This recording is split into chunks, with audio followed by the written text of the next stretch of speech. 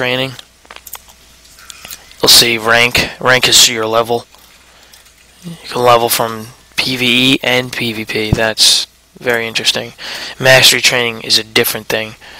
We won't get to that, but they're pretty much your specs. We won't be able to show. I won't be able to show you, but I could show you at least what they are. Now, Path of the Toughest. That's your tanking spec. Increases toughness. A lot of buffs in there. 25% chance to activate a protective shield that absorbs 10 damage. Path of the Boss. Deals 25 damage all in front of you. All attackers. I haven't really placed my finger on what Path of the Boss is supposed to be. It's not tank, and it doesn't seem like it's pure melee. They got silencing attack. It's 20 damage. Debuffs the target. It seems like it has a bunch of interesting stuff. 25% chance to increase all resists by 3 for 10 seconds.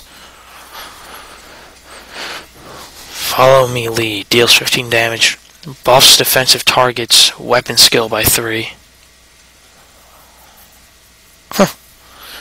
That's very cool. It's got a little AoE, some debuffs there.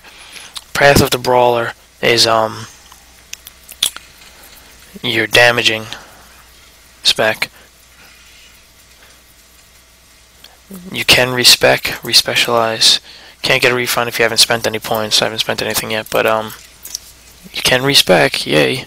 It's supposed to only cost money, but actually I'll go damage it first, and then I'll switch over to tanking. Or we'll see. I'm probably gonna go more PvP oriented, so I might just stay damage dealing. Alright. Quest complete. You have earned rank 2. That's the level up right there. You can see I'm level 2 now. Now let's go get that new skill.